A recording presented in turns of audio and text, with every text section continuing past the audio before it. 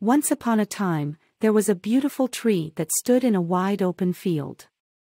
It was a giving tree, and it loved a little boy very much. When the boy was young, he would come to the tree and play. As the boy grew older, he started to want more and more things. He would ask the tree for apples to eat, branches to build a house, and even the trunk to make a boat.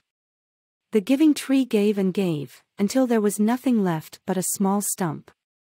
The boy, now an old man, came back to the tree, and he realized all the things the tree had done for him. The old man felt guilty and sad, and he sat on the stump and cried. The boy realized that the tree's love was the greatest gift of all. He learned the importance of giving and selflessness. From that day on, he visited the tree often and took care of it, and the giving tree continued to give him the happiness, peace, and love he needed. Take care and subscribe to my channel.